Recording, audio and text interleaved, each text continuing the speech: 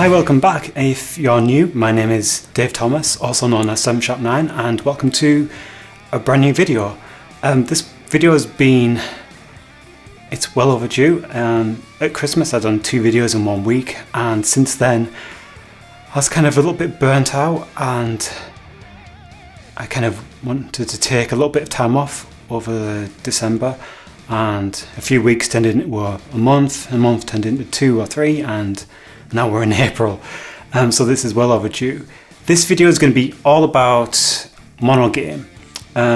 Since the new year I've been dabbling a bit more with games, and in this new series we're going to be building a small platform game reminiscent of the old retro games from the 80s and 90s which I grew up with. One of the first things that got me into programming was actually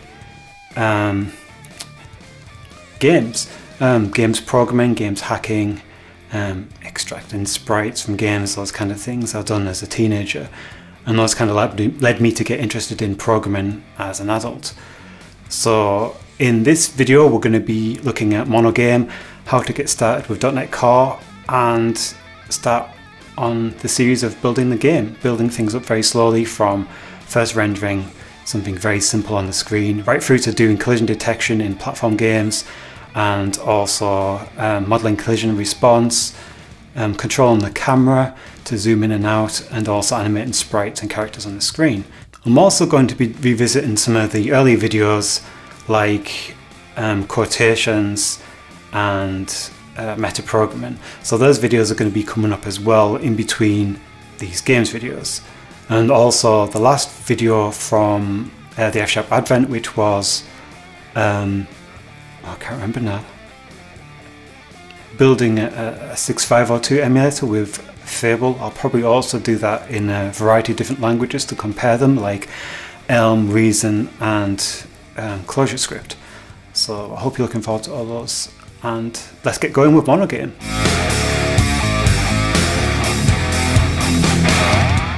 So one of the first things we need to do is actually clone the MonoGame repo. So we'll do a quick search in Google, and we will go to GitHub, and we will actually clone the repo. Now from the command line this is relatively easy. It's just git clone and then the repo name. And when that is done, we will use the .NET New tool to create a template. As you can see here, there is no included MonoGame template, so we use a .NET New -- install, and then if we give it a path within the MonoGame repo, we can actually use the MonoGame .NET Core templates, which are now included in the master build. So if we just browse to the path, which is MonoGame project templates .NET template monogame.templates.f#/content. You can see here that we've got the 2 templates which come with MonoGame.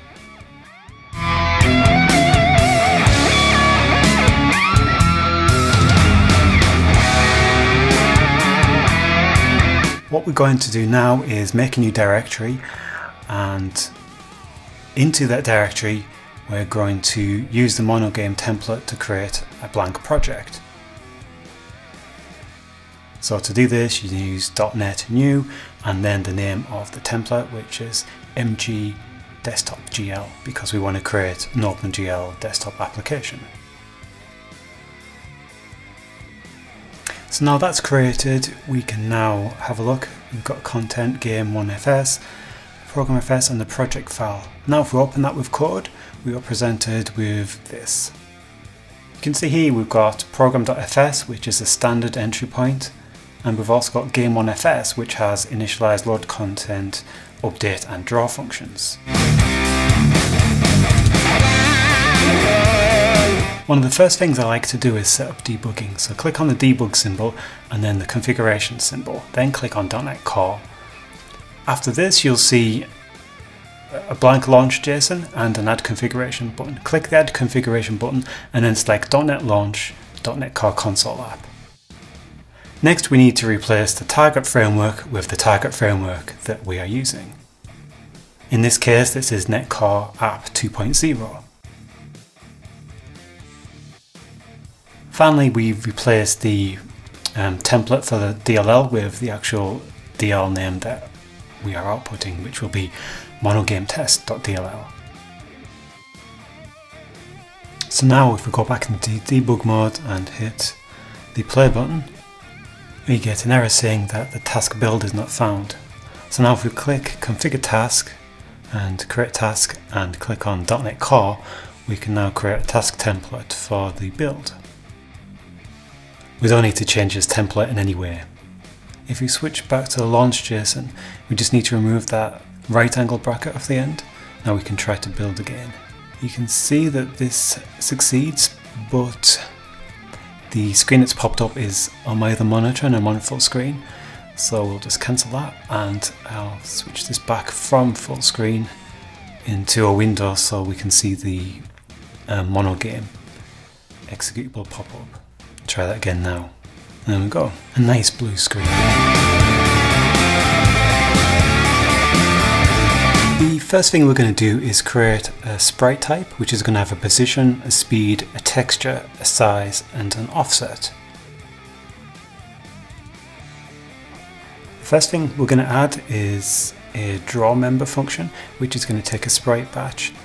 Then we create a source rectangle using an offset from this record and its size, and then we make a sprite batch draw call using the texture, position, the source rectangle and the color. You'll notice that we use a nullable op implicit function because source rectangle is unnullable and it's not automatically cast in F#. The next thing we're going to do is initialize a texture for the player's sprite sheet and also initialize a sprite for the player. We have to do this using mutable variables because of the way MonoGame is initialized. Now I'm going to add some content to the load content function. We're going to initialize the player sprite sheet by passing a texture called skeleton, and we're also going to initialize the player by initializing the record using position 0, initial speed, the texture for the player sprite sheet, and also use an offset of 0, 1 to 8. This is so that we can use a sprite that's 3 columns down on the sprite sheet. I'm now going to add to the draw call to actually do a begin call on the sprite sheet, which starts a batch operation, and then we'll do a simple call to draw on the player record that we defined earlier, and then a call to the sprite batch end function.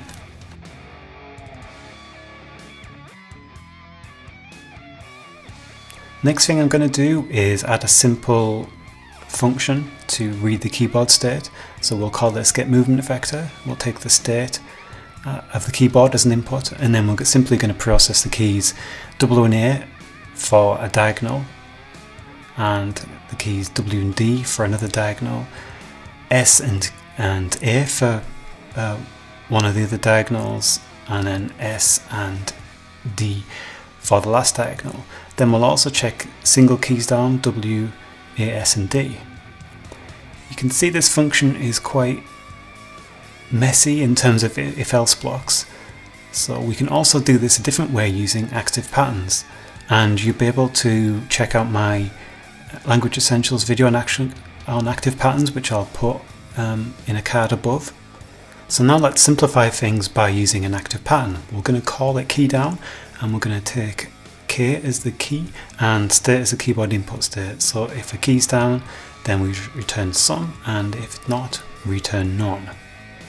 So we can now use this active pattern to replace this getMovementVector function. Let's delete all of that and replace it with a simple function match expression. So we can use key down as an active pattern and pass in keys.w. Then we can use the and symbol to combine patterns, and we can use another key down active pattern with a keys.a and so on. You can see that it simplifies the logic in this particular function quite nicely. Now let's scroll down to the update function, and let's use the function we just created so that we can process the keyboard and move our player sprite in response to the keyboard.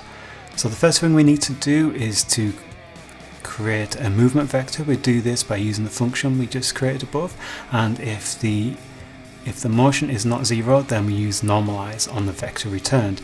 This is to make sure that the diagonals don't move any faster than the normal up, down, left, right directions. Now we need to create a new position. So what we'll do is we'll take the player's current position and then we'll add the movement vector, times it by the player's speed, and then also multiply that by the number of total seconds that have elapsed in this update.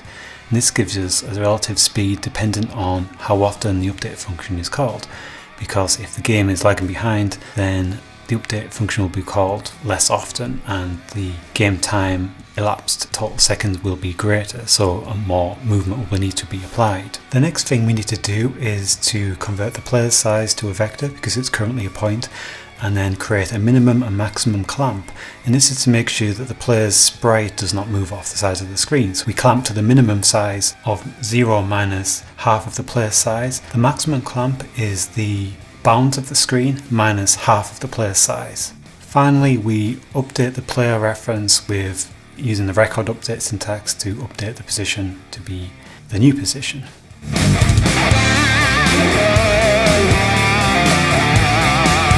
Before we run our game, we should add content to the MonoGame content pipeline. We're going to be using a skeleton sprite sheet which I found, which was open source on the internet. It looks like this. So what we want to do is copy this to our content folder within our project file, and then we use the MonoGame pipeline tool to add an existing item to our content pipeline. So now we select the skeleton, and then I think you have to save this and reopen for it to update the content.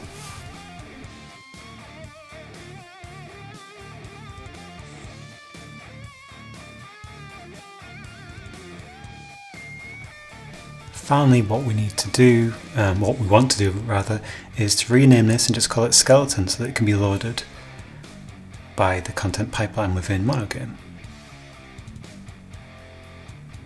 Now if you hit the build button, it will prepare the content so it's optimized for MonoGame.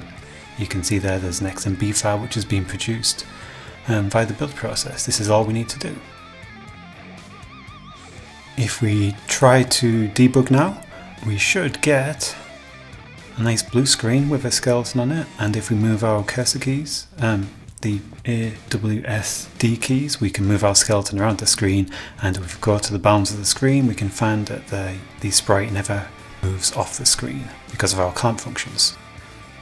So if you made it this far, why not subscribe to the channel, smash the like button as hard as you can, and also click the notification if you like to receive notifications on my next video. Please subscribe because it really helps my channel to grow, and I will see you next time. Right, we're on record. Yeah, but I've done them, you can't just do that. Why? Because I haven't even turned that on. There's no point.